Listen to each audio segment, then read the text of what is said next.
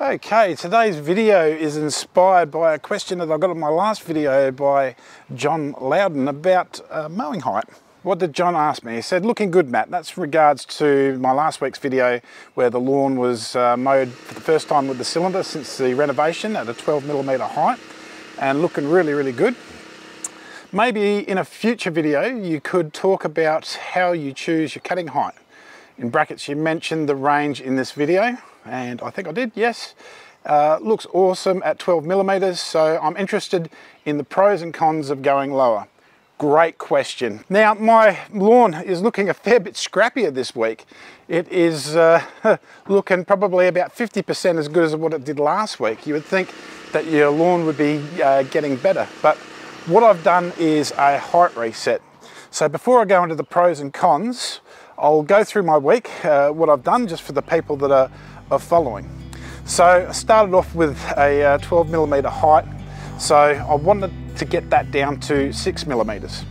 And I'll go into the reasons in a second, but how I've done that is I've started grooming. Grooming is vertically cutting the lawn to take out a bit of thatch, cut the runners, the excess runners, and just make it a bit more uniform. And then I'll mow lower and lower with the cylinder mower. So I did a groom, did 10mm mow, and then did another groom a few days later, did a 8mm mow, then did another groom, and went another couple millimeters lower to 6mm. So I got that down to 6mm within a space of about 5 days, and that was, and then I did a launch 2 days ago, and this is the way it's looking now. I'm actually kind of surprised how good it does look considering what it's gone through, and it's starting to come back already. It's looking rather good, but obviously it's gone into the crown a bit. It looks a little bit scrappy. You can see the different directions I've mowed there as well, just so I'm not mowing in the same direction all the time. Why am I trying to get to 6mm, and what's the pros and cons of it? You'd be surprised that the cons actually really outweigh the pros in this matter. And here's the reason why. Mowing low, especially, and mine is a Tif Tut Cooch, it can handle being mowed down to about 5mm, but it's really not meant to be at that height, to be perfectly honest. The reason I like going for that low look is because it just looks really smart and neat, especially once it's in full condition. Well, the cons are definitely, number one, you have to get a cylinder mower. These things are expensive, and mine's about a $7 grand mower, so there you go. Just for a home mow, it's a bit crazy. The maintenance of a cylinder mower is crazy too, and you're constantly adjusting the blades. You have to make sure that the blades are sharp, and that costs money. So there's a lot of maintenance to a cylinder mower, and obviously a lot of initial cost. And the crazy thing about it is, if you want to really maintain a low cut, that is not all that you need. You really need a groomer. You need something to get in there vertically to cut out the thatch vertically, because if you're low mowing all the time and not getting rid of that thatch underneath that the canopy of the plant, well, it's going to look kind of crappy every time that you do it. So if you're not using stuff like PGR, and I'm going to count this as a con as well, because most people don't use it. It's an extra chemical that you have to put down. It's more time to put it down.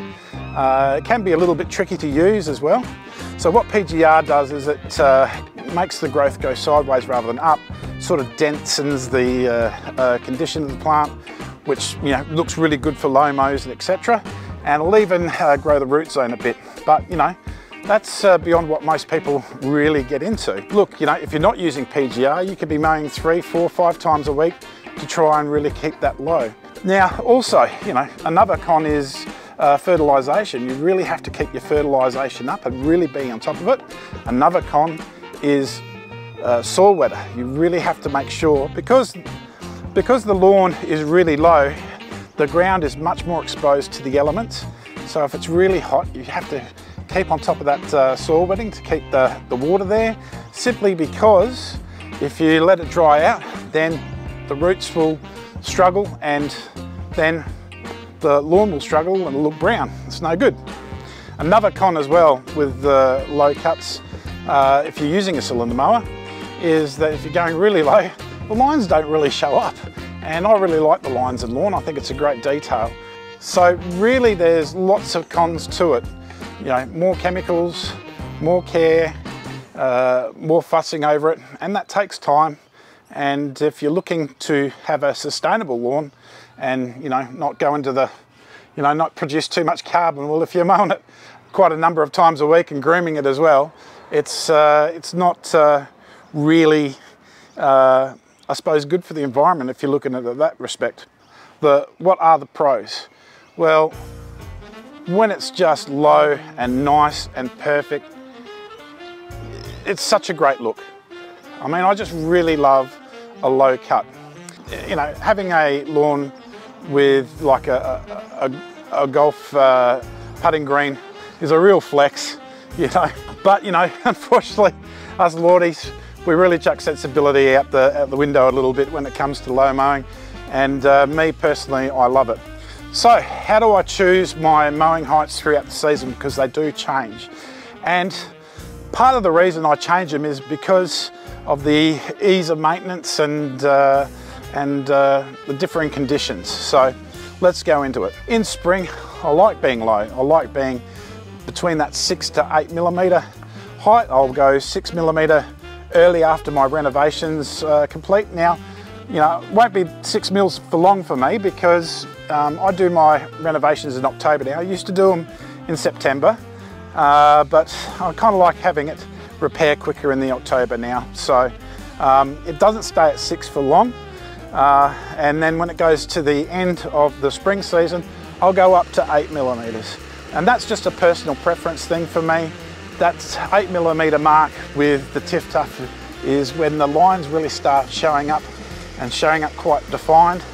And that extra length as well handles the late spring heat, which can be a fair bit hotter than the normal spring heat, and as well going into summer. So the thing about that as well is, like at the 8 millimeters, just that little bit more is really doing quite well to protect my surface from evaporation. But I keep my fertilizers up. So, you know, an easy routine that you can do for fertilizers is once a month using 4 seasons, and be sure to use a soil wetter with that as well, because that'll really help. And if you really want a good result, Hero once a month as well. That's an easy program to follow if you're just looking for easy, just normal, not spraying and stuff like that. Well, not spraying much anyway. You need to spray down the moist in the Hero, but you know, nice easy little routine for you to follow. Yeah, so entering into summer, I started that 8 millimeter height. As I go through, you know, December, January can be really hot, and into February, I go from that 8 millimeter mark and I grow up to the 12 millimeter mark by the end of summer. Why do I do that? Well, it's a little bit easier on the maintenance. Cuts won't look scrappy, and I'm trying to make the lawn not stress as much with the heat. So again, that extra height will protect the ground a bit from evaporation. And you know, I still groom it, you know, once a week maybe, but you know, sometimes life gets away with you a bit, so you might miss a few. And that 10 to 12 millimeter height is really forgiving for the cylinder mowing look, and of course the lines really come up in summer, which is what I want. So when we go into autumn, I usually do another renovation, and why I do a renovation at that time is, number one, it'll come back really quick because there's a lot of heat around still, early autumn for me, and there's a lot of heat and energy in the ground, so it's much quicker repair than the spring renovation. And it's a chance to get rid of all the thatch and any problems and have it come back in the best condition, ready for when dormancy comes, which will come later on in the autumn season. So the height that I start off with is about 12 millimeters at autumn. Then I go up to, you know, about 15 millimeters by the end of autumn, going into winter. Winter, you know, the less, and you know, that 15 millimeter mark looks really good. And also, what I should say, the thatch will develop quite quickly during the autumn season.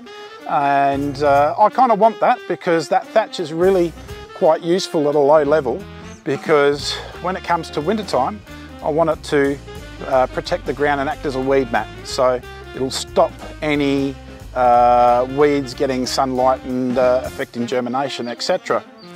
So winter time, look, winter time I probably do about 4 mows total for the whole winter. You don't really need to fuss about it too much, and I'll let it go from 15 to 20 millimeters, and it just looks nice and green. I had a great winter season this year, and then when it comes up to spring, start mowing again, and then get into doing the renovation, then back down to a 6 millimeter height.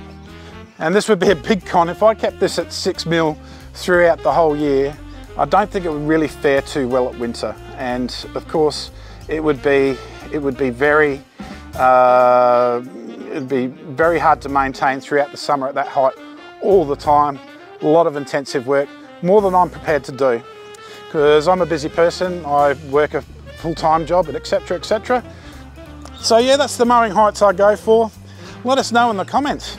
Tell us your lawn type, tell us the heights that you go for and why you go for it, and etc, etc. There'll be some interesting answers for sure. Anyway, thank you everyone for watching my video. Get your lawn on, and we'll see you in the next one.